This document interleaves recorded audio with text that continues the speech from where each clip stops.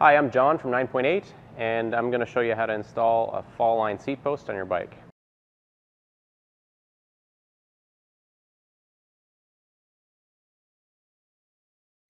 First step is going to be to figure out your cable run, and depending on your bike, that might be the most difficult portion of the install.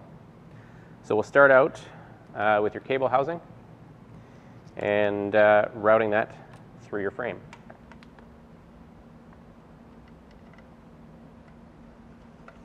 So feed your cable housing through your frame until it comes out the seat tube.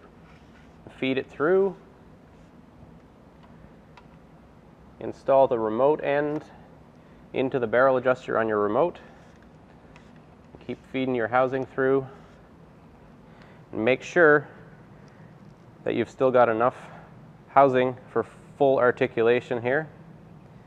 And when you've got that right, you want about 6 inches above the seat tube, and we're just going to cut it off there. Now you want to take your quick connect assembly, and before you do anything with this, take a good look at it. It's assembled basically the same way that you're going to have to reassemble it. This is your cable seal nut. This is very important. Don't forget to install this on your piece of cable housing before you thread anything on. Now you're left with the connector body and the T-nut and this piece of scrap cable housing here. Hold your T-nut and unthread the T-nut from your piece of cable housing, and you can throw that away. Now you've got your T-nut and the connector body, and in exactly the same way, you're going to have to pass your cable housing through the body and thread onto the T-nut. You may need pliers to grab onto the cable housing, and just make sure that that is threaded on securely until it bottoms. But your cable housing is only rough cut to length.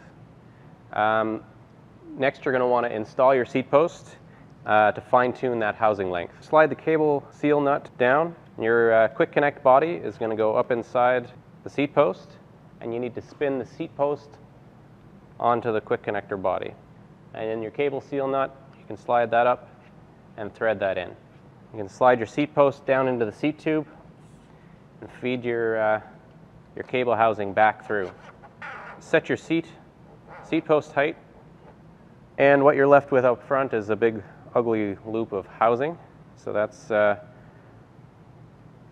unhook that from the remote, and we're going to trim that to get our final length. So to get that final length, again, be conscious of your handlebar rotation. So for me, the tightest direction was this way. I'm going to kind of eye that up. And that looks about right there.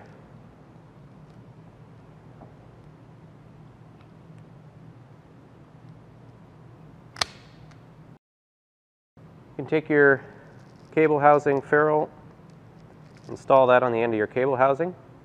Now we need to pop the seat post back out again. So unthread your cable seal nut.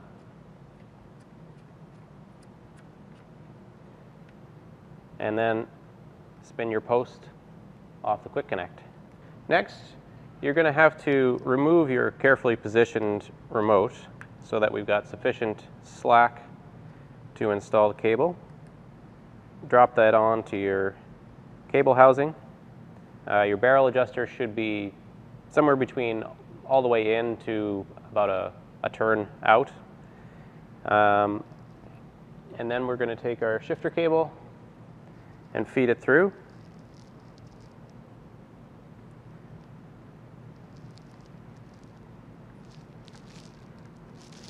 So you can feed the cable through until it comes out on that side.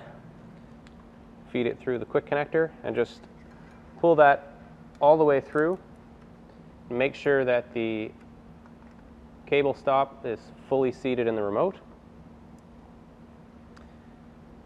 Now, this is a crucial step. We need to position the T-nut so that it is at the halfway mark in the slot. And then we'll tighten our 2 cable clamp screws here. That'll be a 2mm. And you want to tighten these, make sure that they're tightened from both sides such that the set screws do not protrude. So just wind them in a little bit from each side. And when you're just a little bit snug, just check your position again and make sure that you're at the halfway mark before you tighten these up. So that's about right there. And that's nice and tight. And if you run your fingers along the outside, those set screws are not sticking out. So this cable has got to be cut off pretty tight to the top of the quick connect. So before you cut the cable, just do a double check and make sure that you're in position and everything's good. So this looks good, so I'm going to snip it off. You can reinstall your post just like before. Quick connect goes in the bottom and you can spin your post onto the quick connect. Then your cable seal nut threads up into the bottom. You can slide the post into the seat tube. And now you can reinstall your remote.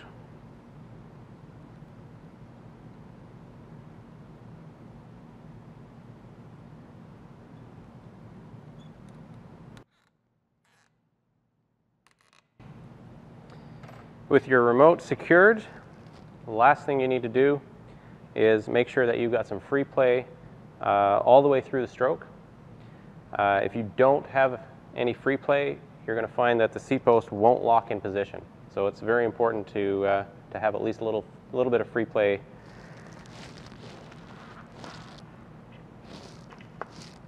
So to adjust the free play, just turn the barrel adjuster at the remote.